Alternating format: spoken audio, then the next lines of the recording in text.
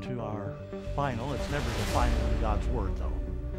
Just the final of a series we've been looking at on blessed assurance that the believer has in Christ. And John gives us quite a bit of that in 1st, 2nd, and 3rd John. And so we're going to wrap it up this morning on this one of our final. We're going to be looking at verses 4 through 9. 1 John chapter 3. 1 John chapter 3 this morning as we take a look at abiding in and conquering through Christ. John tells us that you and I can have blessed assurance of conquering, having victory in our lives if we will continue to abide in Christ. Now that's the key to it, and we're going to look at that, and we have that in one of our verses here. Our key verse of here is going to be found in verse 6, will be our text verse here as we take a look at it. And verse 7 as well we'll take a look at. But we're going to look at all these verses this morning as we come to a conclusion of our series on blessed assurance. If you missed out on any of it, we do have it online. It is on our website. It is on our YouTube, probably even up on Facebook. And you can download the study guides, and you can always get it right here out on the table. And so I say that for those of you that are with us on Facebook, those that are on YouTube and watching and so forth, all of this is available to you through our website, through our ministry, and it's absolutely free. We charge nothing for it. And so you can call in, write in, email, or go on the study guides and even download the study guides. So they are available for you. So we encourage you to pick them up if you miss anything or in a series. The only thing we do ask occasionally sometimes for a little help is if you actually want a series. And we're talking about, anywhere from 6 to 12 DVDs and all of that, and put all that together. We just ask for a gift of any amount to help cover the cost of that. But if it's just one or two, absolutely no charge whatsoever. Download study guides, there's no charge. So we want to be a blessing to you, and we want you to study the Word of God with us and be enriched in your lives through the ministry of the Word, of teaching the Word, of changing lives one verse at a time. And so we encourage you to tune in with us. And so thanks for watching today. All right, well, let's get into the Word this morning, abiding in and conquering through Christ. Follow along with me as we read this morning in 1 John chapter 3, beginning in verse number 4. Notice what our brother John says. Whosoever, that means anybody, committeth sin, transgresseth also the law. For sin is the transgression of the law. And ye know that he was manifested to take away our sins, that is Christ, and in him, that is in Jesus, is no sin. Now whosoever abideth in him sinneth not. Read that again. Whosoever abideth in him sinneth not. Whosoever sinneth hath not seen him, neither know him. Little children, let no man deceive you. He that doeth righteousness is righteous, even as he, that is Christ, is righteous. He that committeth sin is of the devil. For the devil sinneth from the beginning. For this purpose the Son of God was manifested, made known, revealed, that he might destroy the works of the devil. Whosoever is born of God doth not commit sin. For his seed remaineth in him, and he cannot sin, because he is born of God. So may we pray together. Our Father, we thank you for this passage of Scripture. And Lord, we know your word is serious. And it's pretty black and white what we just read. But Lord, we're going to ask for your Holy Spirit now to come and give us instructions and to guide us into all truth and to reveal to us the truth. Lord, give us illumination, understanding of the inspiration of the God-breathed word and what John is saying to us as believers and as to others. And so, Lord, we ask for wisdom. We ask for guidance. We ask for anointing. We ask for your power to be upon your servant and anointing upon your servant in this hour, that you would give him clarity of mind, that you would bring to remembrance the things that Jesus has said to us. And Father, we'll give you all the praise and all the glory. Father, we pray that we'll make it clear and plain that everyone can understand it, even a young person. when it comes to what we're talking about today. And so, Father, we pray that you would save souls for Jesus' sake that's lost without Christ. Father, we pray that you would bring and draw believers closer to you today concerning this matter. And Lord, we'll give you all the praise and all the glory as we take an examination of ourselves in the Word of God today. And we'll give you all praise and glory and thanks. And we'll ask it in the precious name of Jesus. Amen and amen. And praise the Lord. Well, John tells you and I that we can conquer sin in our lives by abiding in Christ. There is victory. Okay, and so we're going to take a look at that this morning, and we're going to look at number 1 here. We're going to turning away from sin and its enslavement. Turning away from sin and its enslavement. That's why we're going to be looking at, starting next Sunday night, out of bondage. So you don't want to miss that series as we begin to get into it. But let's take a look at all. First of all, we need to understand John makes this declaration of sin in verse 4. He makes this declaration of sin in verse 4. He said, notice what he tells us, that those of us that do and commit it, we have transgressed the law of God. In other words, we have violated God's law. We have gone beyond God's law. We've been overpressing God's law. We've gone beyond that and violating all of God's law. Notice what he says, whosoever committeth. The word committeth is a present participle, which means a continual repeated action.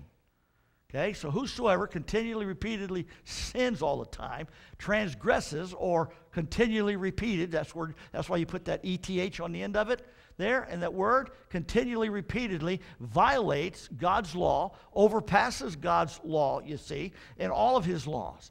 Whoever does that is what he says to us. For sin is the transgression of the law. So we have to understand there is the transgression. First of all, John declares the declaration of sin. How many believe that there is sin in the world today? How many believe that we're all sinners, saved by God's grace?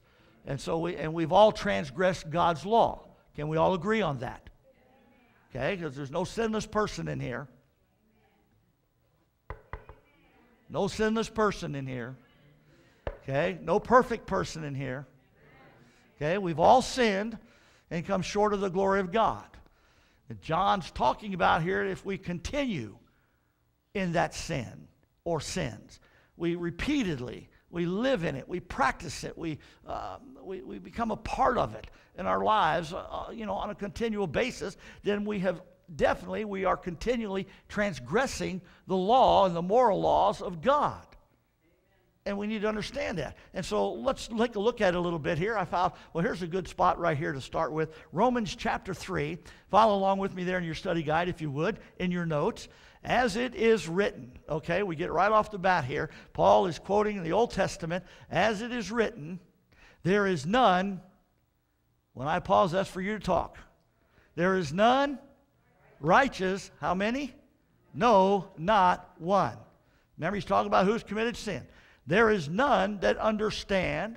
There is none that seeketh after God. How many don't understand? How many don't seek after God? None.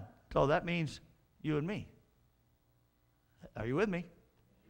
They are all, how many? They are all gone out of their way. They are together become unprofitable. There is none that doeth, no, not one. Their throat is an open sepulchre. With their tongues they have used deceit. The poison of asp is under their lips, whose mouth is full of cursing and bitterness. Their feet are swift to shed blood. Destruction and misery are in their ways, and the way of peace have they not known. There's no fear of God before their eyes. That describes America today and the average person. Can I get an amen? Now we know. Say that we know. What do we know? That whatsoever things soever the law saith, it saith to them who are under the law, that every mouth may be stopped and all the world may become guilty. How much of the world? All the world become guilty before God. Therefore, by the deeds of the law, there shall no flesh be justified in his sight, for by the law is the knowledge of sin. So God makes it very clear, the apostle makes it, John does here, makes it very clear that there is the declaration of sin, and we just read a little bit of description of it there by the Apostle Paul in Romans chapter 3. All right, and then you can go to Galatians chapter 5 if you want, verses 19 through 21, 17. There are the 17 deeds of the sins of the flesh. Then we can go over to 1 John chapter 2, verses 16 and 16. Love not the world, neither the things that are in the world. For the love of the world is not the love of the Father, the lust of the eyes, the lust of the flesh, and the pride of life. That's what John wants us to have victory over, but we're not, and conquer, but we have to remain in Christ in order to do so. If not, then we are constantly committing these things. And so we're going to take a look at it. So we're just describing a little bit about, we all agree that there is sin. Now, I know this isn't a popular subject this morning, but it's in the Bible. And you see, before we can get anybody saved, we got to get them lost. And before they can get saved and get lost, they got to know that they're a sinner and that they have sinned and broken God's moral laws and his precepts and his principles and his concepts. You see, that they've sinned against God and against heaven. And they need to understand that, because we just read, there's none righteous, there's none that do good. We've all sinned and come short of the glory of God in Romans 3:23. So we're not going to escape the fact that we're sinners and that we sin. But some people don't think they are. Matter of fact, there are those that don't think they do sin. Even believers. If you go out, witness enough, and talk to people enough, and listen to people, you'll find that they really, because the reason why I think, church, because most believers want to categorize sin. So they give this big list over here of all the ugliness of sin and the wickedness and the evilness of sin, and so they figure, well, since I'm not continually committing and doing those things, I'm okay. But you're not okay. Because then we can list all the sins in the middle. Don't have time to do that today. Then we can go and list all these over here that we think nothing of. Like not praying, not reading our Bibles, not sharing our faith, not being a witness, not tithing, not coming to church. Oh, we got quiet in here. That's this list of sins. But see, because we feel we're not in this list, we're okay. Well, there is a penalty for sin. So we won't dwell on that too long, because I don't want to get everybody out of here with indigestion. But we have to come to the conclusion, folks, to the point that we all sin. And we come short of God. And John makes it very clear here. We're going to do these things, but he says if we continually do them, we continually live in them, we continually practice them, and so forth and so forth. He says, you haven't even seen Jesus, and you don't know Jesus, therefore you have not been born of God. That's what he said. I didn't say that. That's what the Bible says. That's why you see, well, I'm okay over here. I'm a struggle maybe a little bit here, but I never these. Well, that's something you have to deal with God. The penalty for sin, we need to understand that. The world needs to understand it. Those that are watching by Facebook, those of you that are watching on the internet and YouTube and everything, you need to understand that there is a penalty for sin.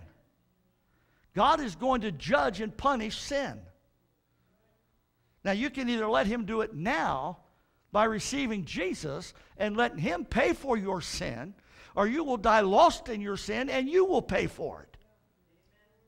And sadly, it's what a sad thought to know that you die lost without Christ, spend an eternity in a devil's hell for all eternity, knowing the fact that Jesus died for your sin. So there's a penalty for it. Just a few verses. Romans 5:12. Wherefore, as by one man sin, who's that one man? Adam into the world. Entered what happened? Sin entered into the world. How many of you were around when Adam was here? Okay, good. And so here's what it is. So death by sin. There's the penalty. Death. So death then, the results of that, passed upon how many in the Greek? What's the Greek word for all? All men. For that, how many? All have sinned. So there's the penalty for it, is death. Romans 6:23. For the wages of sin is death, but the gift of God is eternal life through Jesus Christ our Lord. There's the victory. There's the conquering. James 1:15 says, then when lust hath conceived, that's one of the ones, the lust of the flesh, the lust of the eyes, so forth, okay, it bringeth forth what? Sin, and sin, when it is finished, bringeth forth death. Ezekiel 18:20, in the first part of the verse, it says, the soul that sinneth, it shall die. In the Old Testament, Ezekiel, in that same chapter, in Ezekiel chapter 18, back up in verse 4, he repeats it twice, the soul that sinneth, it shall surely die. So there's a penalty for sin. John makes a declaration that there is sin, and those that commit that sin, there's a penalty of those sins, is death. But he doesn't stop with that. Verse 4 says, there, as we read in verse 3, verse 4, also tells us that there is a need for deliverance. How many would agree with me? There is a need for deliverance. Why? Because we're under the penalty of death because we've all sinned. All right? Are you with me? Say amen. So there's the need for deliverance. So why do we need this deliverance? Because man is sinful. Man is sinful. Romans 3:23, for all have sinned. How many? All have sinned and come short of the glory of God or have missed the mark. Now, why is that? Because, he practices sin. There are those that practice sin. He chooses to sin, and he sins by birth. Romans 5:12 again. Wherefore by one man sin entered into the world, and so death passed upon sin because all have sinned, right? Because of Adam. We inherited the sinful nature from Adam. Therefore we need deliverance. Then man needs deliverance not only because he practices sin, not only because he chooses to sin. And boy, does the world choose to sin. Wow, you ought to see it. It's amazing out there. We have something going on down south in the middle of Orlando, something called Pride Gay Week. Celebrating. That's a choice. They choose to sin. Hello? Therefore, and they do it because they were born, not born that lifestyle, but born sinners. Because of their Adamic nature. They inherited from Adam. Therefore, they need deliverance. Okay? Then, you see, because man is sinful, not only because he practices it, not only because he chooses it, not only because he's born with it, he breaks the law of God. He breaks God's law. Okay? Romans 7:7. What shall we say then? Is the law sin? Oh, God forbid. Nay, I had not known sin, but by the law. For I had not known lust, except the law had said, thou shalt not covet. So we break God's law, his principles, his precepts, his concepts, his moral laws, because of sin. Sin has to be eradicated. There's only one person that can do that. Jesus Christ is the only person that can eradicate your sin and my sin. He's the only person that can forgive me of my sin and your sin. He's the only person that God would accept his sacrifice and his death on the cross for your sin and my sin. Nothing else would have appeased God or satisfied God except the perfect Lamb of God, the spotless, sinless Lamb of God that died and shed his blood that you sang about 20 minutes ago. What can wash away your sin? Nothing but the blood. What can make you whole again? Nothing but the blood. There's power in the blood. I'm redeemed by the blood. You see, it's the blood of Christ that washes, eradicates my sin and your sin. So therefore, man needs deliverance. John wants us to understand this. He makes this declaration that there's a sin problem that affects all of us. Let me tell you something. Man's been infected with sin since the beginning of time. I'm just telling you the truth from the Bible because I love you. And it's the only thing that's going to eradicate and have a cure for the sin problem. Oh, my. And it's a cure for even what's going on. Because, friend, if you die from what's going on, you still had better have Jesus, or you're going to be in bad shape for all eternity. So John makes this declaration that everyone is a sinner, and they need a deliverance, you see. Oh, then he says in verse 5, he begins to reveal it to us. Look at verse 5 with me. Number 2 in your study guide today. The manifestation of Christ. This is the revealing, the making known, the uncovering, and showing of Christ. First of all, this is going to be the provision for deliverance. This is going to be the cure for the infection. Are you with me? Those that are infected with sin, here's the cure. Here's the deliverance. Here's the provision, you see. And God didn't go to the scientist. He didn't go to get a shot. He went to the cross for Christ. The provision of deliverance, ladies and gentlemen, is Jesus Christ. Because first of all, we ought to understand, first of all, he came in person. How many agree with me? He came in person. And there's like over 300 prophecies concerning his first coming in the Old Testament alone. But Isaiah says in Isaiah 6, for unto us a child is born. That's his humanity. Unto us a son is given. That's his deity. Isaiah prophesied the fact that Jesus was coming, that God was providing a cure for the sin problem, for deliverance. Oh, he came in person. We go to Matthew's gospel, Matthew 1 and 18 through 25, and Luke 1, 31 and 32 and 35, and Luke 2, 6 through 7, 11 through 12, 16 through 17. We find that the story of the birth of Christ, and that he came, and that she conceived, and she delivered. And thou shalt call his name Jesus, for he shall save his people from their sin. Are you with me, okay? And thou shalt call his name Emmanuel, which has been interpreted God with us. That's his incarnation. So he came, I want you to know he came in person in 1 John 4, 9, just a chapter over from where we're at. Listen to what John says.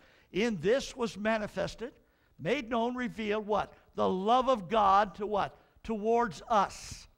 Now, how was this made to us? Because that God sent his only begotten Son into the world that we might live through him, that we might have life through him, that we might have deliverance through him, that we might conquer sin through him. There it is, you see.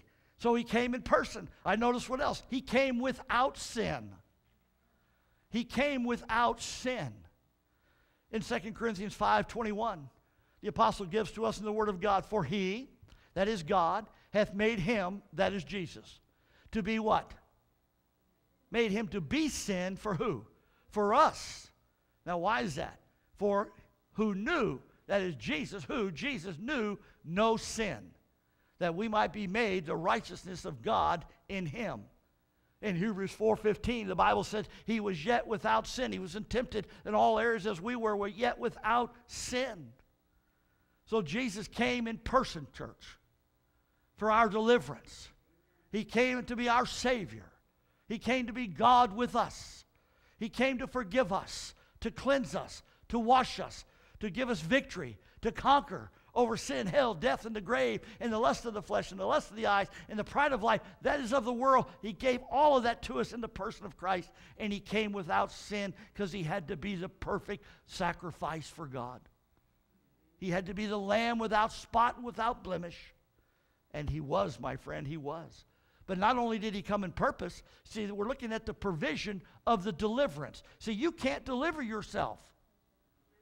No faith, no denomination, no preacher, nobody can deliver you. Only Jesus Christ can deliver you.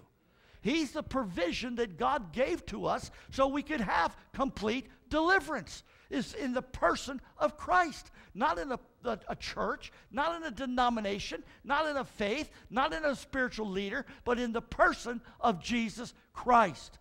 So God provided us, thank you, sister, the provision. Aren't you glad God provided it? Because you and I couldn't. We have almost been without hope. So thank God for it. So he came without sin. He was that perfect sacrifice. And he came to redeem us. There's the purpose. He came to redeem us. Listen to what the apostle says in Romans chapter 5. But God, say that with me. But God, what did God do? He commendeth.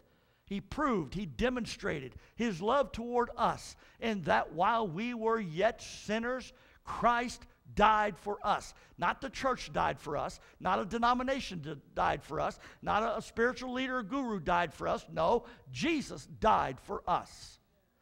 And notice when he did it, that while we were yet sinners. See, there's our deliverance of our dilemma, you see. Christ died for us. Much more then, being now justified, saved. How are we justified? By his blood we shall be saved from the wrath through him. For if when we were enemies, we were reconciled to God by the death of his Son, much more being reconciled, we shall be saved by his life. It doesn't get any more powerful and clear than that. All right, so we've seen the declaration of sin. We've seen the penalty for it. Then therefore we saw the need for deliverance. And that was to be provided by God. There was the provision that was the manifestation of Christ. There was the provision for it. Then we saw that what? He came in person. He came without sin. He came to redeem us. Well, let's look at the work now. We're going to get down to more of the nitty-gritty here. The work or proof of deliverance. Are you with me now? Here we go. There needs to be some proof. There needs to be some work and some proof that you and I have been delivered. Here we go. First of all, John tells us there, if you read with me in the verse, in verse number 6, notice what he says.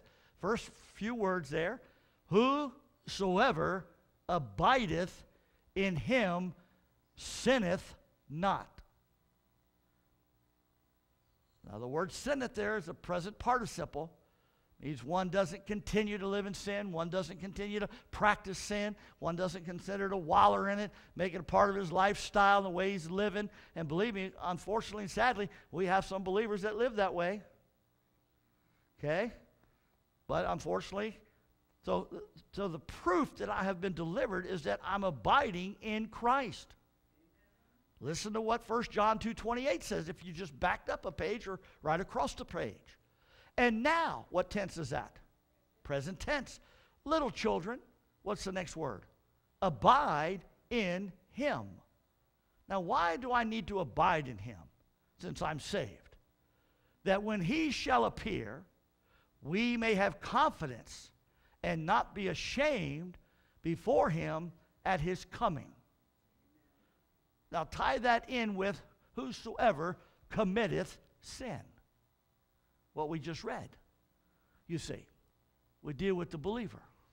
That says they're saved, born again, but they seem to want to continue to practice sin, to choose sin, and to live in sin. Now remember, there's this list, there's the middle list, and there's this list. Okay? If we're living in any of these lists, not that we're perfect, but we're continuing, practicing, habitually, living, choosing, everything. Are you with me? Then that believer is going to be, according to verse John 2:28, is going to be ashamed at his coming because they're living in sin. They're continually practicing and choosing to live in sin. They're going to be ashamed at his coming. That those of us that are not, we're not going to be ashamed. Now, for the lost man, he's not even going to see Jesus. He doesn't even know Jesus. So you see, that's why this is so important. So we're to abide in Christ. We're to live in Christ. See, the proof, the work of my deliverance, the proof of my deliverance is that I'm abiding in Christ, that I'm living in Christ. Galatians 5:16, this I say then, walk in the Spirit, and you shall not fulfill the lust of the flesh. Paul said, for me to live is Christ, and to die is gain in Philippians 1:21. Galatians 2:20, one of my favorite verses. I am crucified with Christ. What's that? That's a death, crucifixion. Nevertheless, I live. Well, how can I live if I died? Yet not I, but Christ liveth in me. And the life which I now live in the flesh, I live by the faith of the Son of God, who loved me and gave himself for me.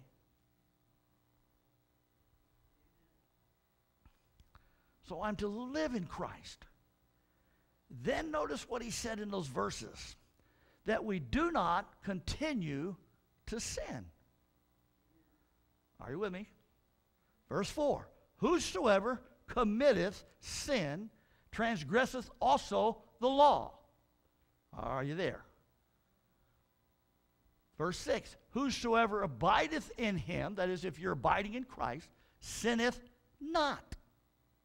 But whosoever sinneth, there's that continueth repeatedly, hath not seen him, neither know him. Look at verse 8. He that committeth sin, notice we have the ETH, that's present participle, continually, repeatedly, what we've been talking about, all right, is of the devil. Oh, preacher, don't tell me I'm of the devil. Well, if you're committing sin and continually doing it, the Bible says you're of the devil. I don't want to hear that. Well, I'm sorry, I didn't write the book. I just quoted. Boy, I tell you, getting awful quiet. Romans chapter 6, the Apostle Paul put it this way.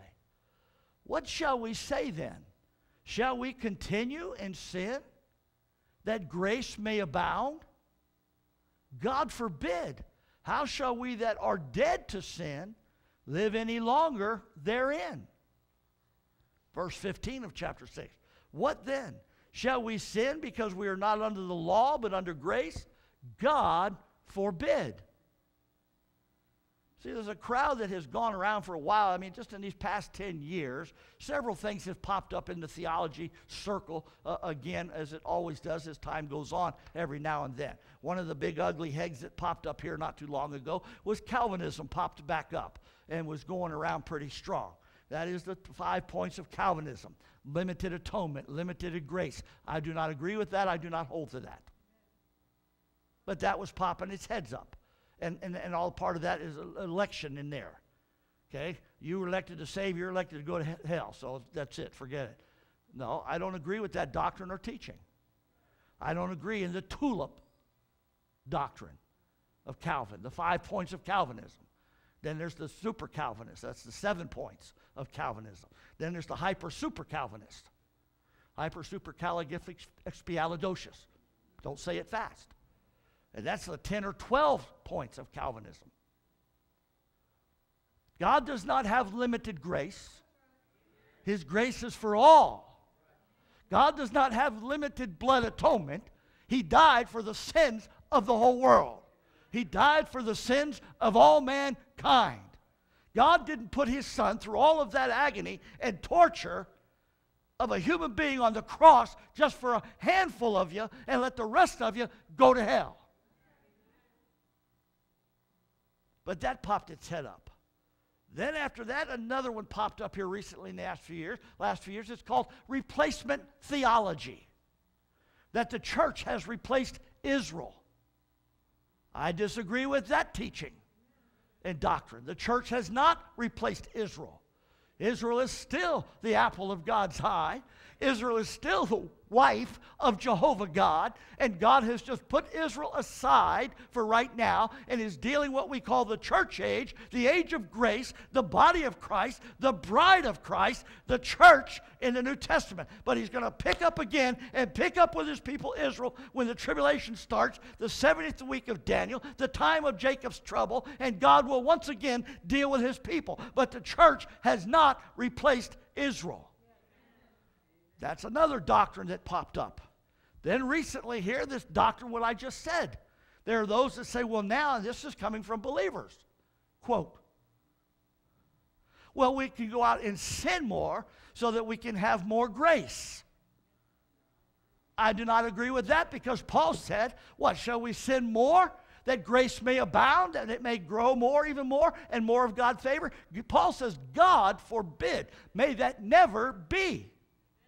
But we've got that crowd that thinks because we're under grace and not under law. Hey, wait a minute. I'm not under the law as far as salvation goes, because the penalty for the law was death. Jesus took care of that for me. But I'm still under the law of God's precepts, His principles, His concepts, His 10 commandments, and all the other laws that God gave me. I still have to adhere to those and abide by those.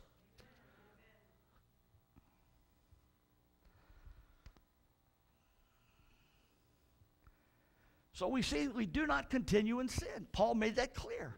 Why? Because look what he said in verse 6. If we keep sinning, we do not know Christ. You can't get any more black and white than that. For you that go out there and say, well, it's okay, I'm under grace, I can sin, I can go do this, little sin here, little sin there, everywhere sin here or there, sin, it doesn't matter. Oh, yes, it does. Because John says those that continue to do that, he said, you haven't seen God and you don't know God. Now, that's what he said. That's the Bible. We talked about in Sunday school. Quit your thinking and throw your thinking out. And your reasoning. Because God says your ways are not my ways and your thoughts are not my thoughts. My ways and thoughts are much higher than yours. Well, I'm just going to get some more grace, so I'm going to go sin a little more. Nope, doesn't work that way. Well, we have a lot of believers that kind of think that. Okay, verse 8 says different. He that committeth sin is of the devil. For the devil sinneth from the beginning. So there was a purpose for this, that God sent his son, amen, that he might destroy the works of the devil. Verse 7 says, if we got this kind of thinking, church, going on, okay, look what he says in verse 7. Little children, let no man deceive you. Let no religion deceive you. Let no church deceive you. Let no denomination deceive you. He that doeth righteousness is righteous even as he is righteous. That is the Lord Jesus Christ. Don't let anybody deceive you that you can just go out here and sin and say you've seen God and you know God, because John says opposite, and I happen to believe the Word of God. It's black and white.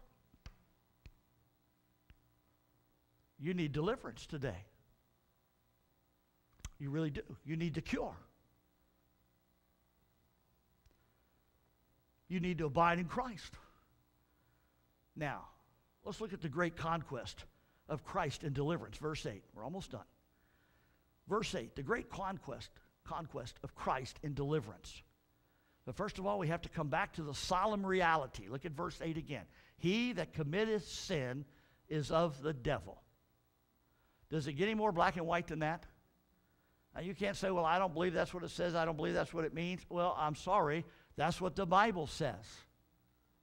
John, writing under the Holy Spirit, says, under the inspiration of God, says that he that committeth, continueth repeatedly, chooses to sin, practice sin, and so forth and so on, is of the devil. Oh, don't tell me that, preacher. I'm not. God's telling you. I'm just reading and quoting it. I tell you these things because I love you. Paul says, have I become your enemy because I tell you the truth? No. Your eternal soul's weighed in the balance. That's what I'm concerned about. You see, where you're going to spend an eternity if you're lost without Christ. There's complete and full deliverance. And if you're a believer and you're struggling, there's also deliverance for you. Amen. See, for the lost man, he has to be born of God, verse 9. Hello, talk to me. You know where I'm headed with this, all right? For the saved person, he needs deliverance. He needs to quit practicing it and continuing in it. And that's a choice you and I make. But don't think you're going to get more grace because you do. Not going to happen. So we have to have this solemn reality. First of all, number one, notice the solemn reality of the scripture here now. Verse 8, a person who continues to sin is of the, talk to me, church, the devil.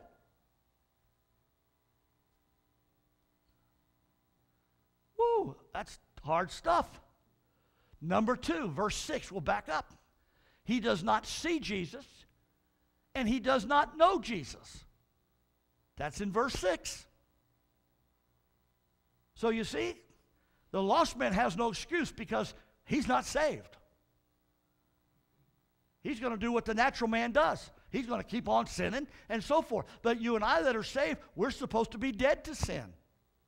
We're not to allow sin to reign and rule in our mortal bodies and to obey it and so forth because we're dead to it. We died with Christ. And we were buried with him. And then we rose again to walk in a newness of life, to live the resurrected life. And we can, if we will continue, not to sin, but to continue, in verse 6, to abide in Christ. But then the saved person comes along and says, no, and they just keep going, they keep sinning. I don't care if it's in this list, or this list, doesn't matter. John says, no, if you continue to do this, and this is what you do, practice and so forth and so on, all that I've said, he said, you haven't seen Jesus, you don't know Jesus, and what's the third one? It's of the devil. And you haven't been born again.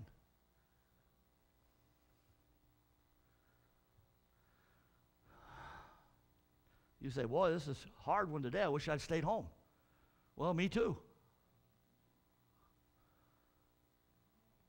It's not easy to preach messages like this. I'm getting pumped up for the one tonight. We're going to get off of this in just a minute. But I'm going to tell you another truth tonight that's just as important as this truth. And you won't enjoy the truth tonight if you don't get a hold of this truth.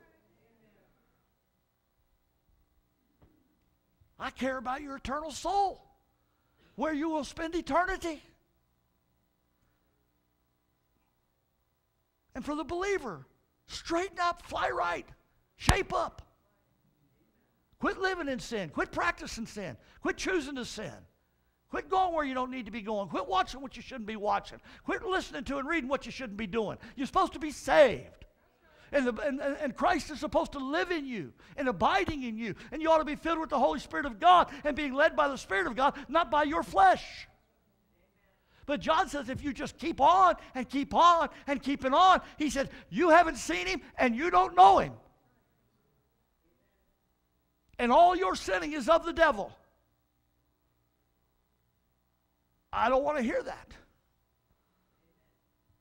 I don't want to preach it. But God said, you preach it, boy. Because if you don't, you'll stand before me one day and you'll give an account of it.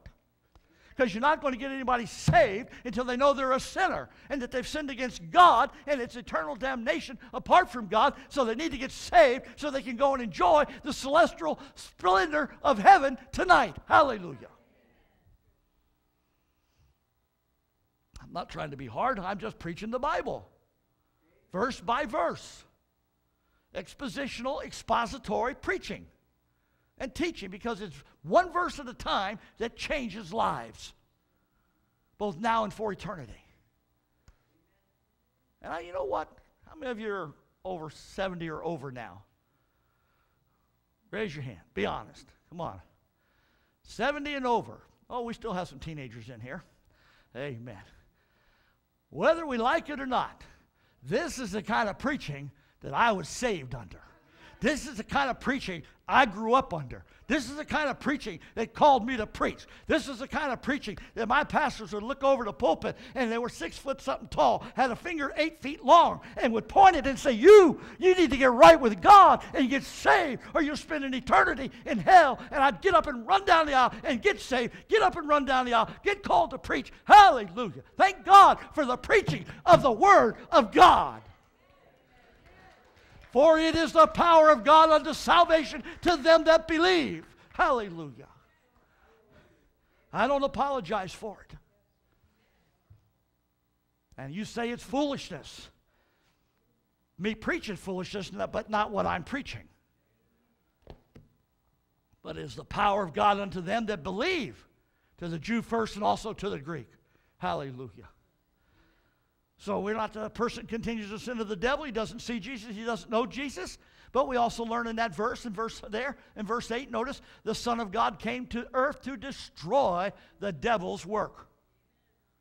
Look at verse 8. For this purpose. Now what all we've been talking about? Sinning, amen? And continuing and all of that. And the works of the devil. For this purpose, the Son of God, who is Jesus, by the way, was manifested, made known, revealed, that he might destroy the works of the devil. Now, think about that for a minute. Sin is of the devil. It said he did that and continued that from the very beginning. And it infected all of us with it. And Jesus came to destroy it. Hallelujah. Jesus came to destroy the works of the devil.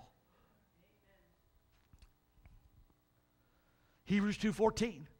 For as much then as the children are partakers of flesh and blood.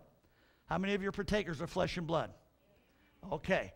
And he also, that's speaking of Jesus, also himself likewise took part of the same. What? Flesh and blood. That's his incarnation. That through death he might destroy him, that is the devil, that had power of death, and that is the devil. Because the last enemy is death, and Jesus came to deliver you and to conquer death for you and for me on his death on the cross of Calvary. Now let's wrap it up and we're finished. Verse 9. I enjoy it because it's the Word of God. And it makes me realize what I have. And it causes me to think of what Jesus has done for me. I was a sinner, lost in sin, hell-bound, but I got delivered. I got the cure, brother. I got the shot. I got the antidote for sin. It's Jesus Christ. Let's look at the results of our deliverance, verse 9. Part of it. First of all, the results of verse 9, our deliverance is we are being freed from living in sin. Because the whole thing he talked about, continueth, committeth, all right? Because of that deliverance, I am free from living in sin. I don't have to live in it. I don't have to waller in it. I don't have to participate in it. I don't have to practice it. I don't have to choose it. Why? I'm free. Thank God, I'm free. Jesus said, and you shall know the truth, and the truth shall make you free. In John 8:32 and in verse 37, he says, and if you have the truth, which is the Son, you shall be free indeed. So I'm freed from living in sin. How am I freed from living in sin as a believer? You might want to write that down there, but remember it. By abiding in Christ. Isn't that what he said in verse 6?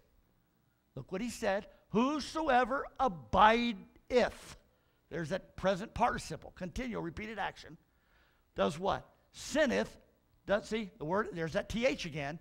Doesn't say you wouldn't sin. Well, you wouldn't continue in sin. That's how you have victory. That's how you abide and conquer. Because you abide in Christ, you conquer sin. Doesn't get any better than that. Now for the lost man, how does he get deliverance today? Verse 9, John said it twice. Are you with me? Read it with me. Whosoever is born of God, that's the new birth, born again, doth not commit sin, for his seed remaineth in him, and he cannot sin because he is born of God.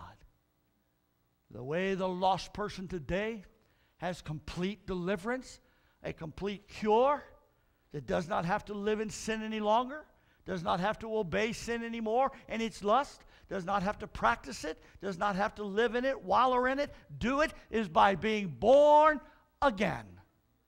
By being born of the Spirit of God from above. And you have deliverance. And then you can begin to start a new life of abiding in Christ, to where you can then begin to conquer sin in your life on a daily basis. But you can't do it apart from being born of God. So John wraps it up as a believer.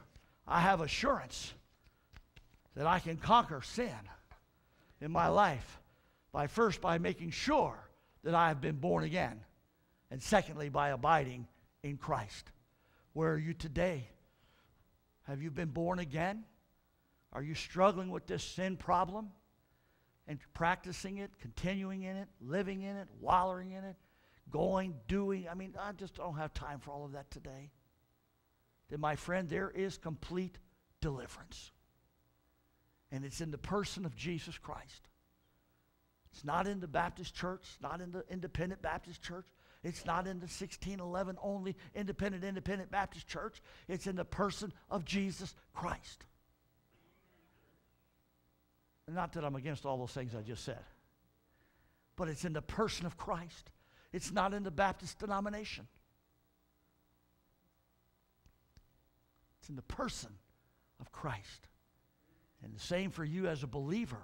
John says, you can have assurance of not continuing to sin and to practice it by abiding in Christ. The question is are you? Are you and I? Is Christ, first of all, is he abiding in us? And are we abiding in him? And that's a choice. Because you can go over to John's Gospel in John chapter 15, I believe, or 8, 7, and 8. One or the other. One's fruit and the other's abiding. Okay? Constantly abide in me, my words in you, and I in you, and so forth. All right? If you want to look up at that on an abiding. So there's victory in Jesus. But all of this was said today for you, of you that are watching by television, on the internet, YouTube, iPhones, iPads, tablets, Facebook Live right now, is so that you can be born of God and be born again by the Spirit of God from above. And there's complete deliverance. Complete deliverance. Absolute guaranteed. Eternal life, forgiveness, pardon, guaranteed. Even if the nasty stuff that's floating around takes your life, you have the guarantee of heaven.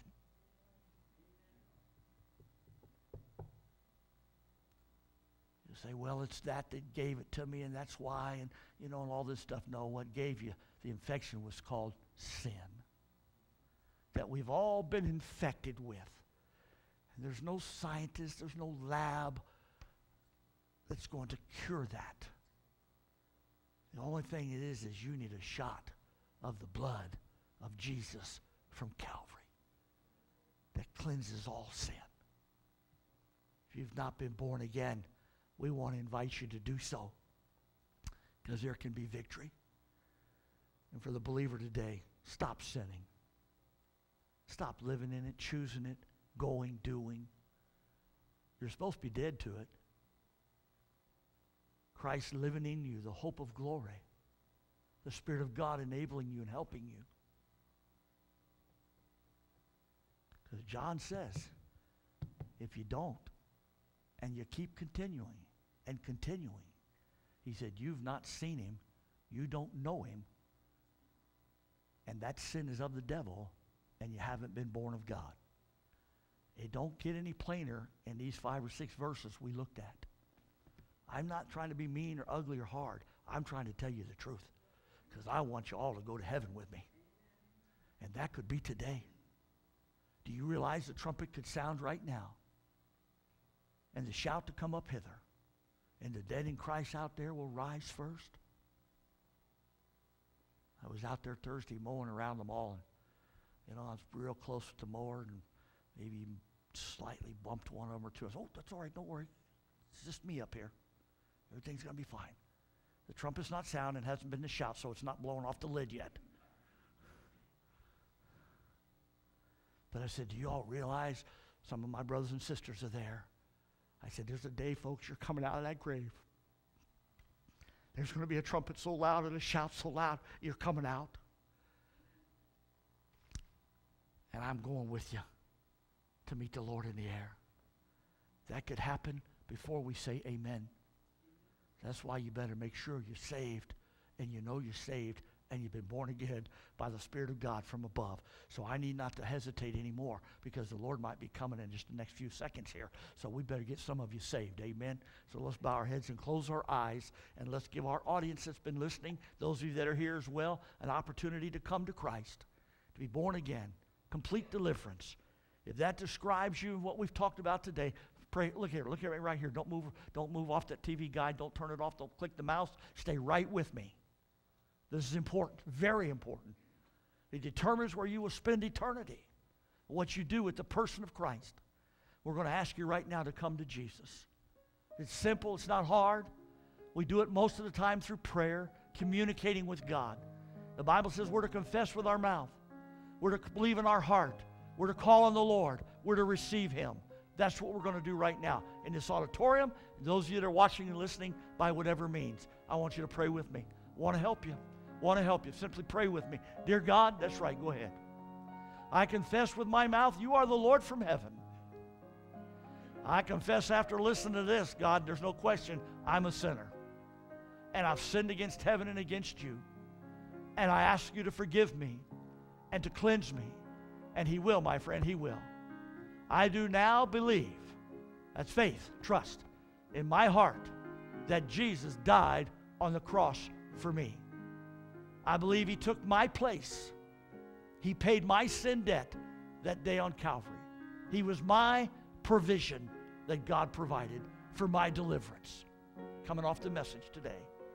I believe now that He was buried, that He rose again the third day according to the Scriptures. And so right now, by faith, I do call upon you, Lord Jesus, and receive you into my heart and life to be my Lord and my Savior, and to take me to heaven someday when I die, or at the rapture, whichever takes place first. I thank you, dear Christ, for hearing and answering my prayer, and to giving to me eternal life, everlasting life. And I pray this simple little prayer of faith, believing in Jesus' name, amen and amen.